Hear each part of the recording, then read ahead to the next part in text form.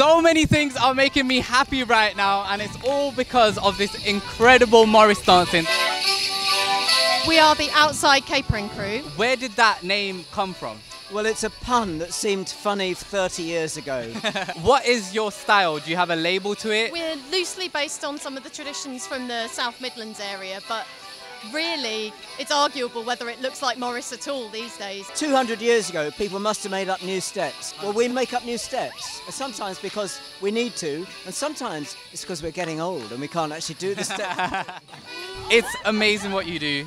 I gotta ask, why do you do it? Because performance is so energising and thrilling. Dancing specifically with the Outside Capering Crew is about a certain level of adrenaline. It's like that scene in Billy Elliot, the movie, when they ask him what he feels like when he dances, and he says electricity going through you.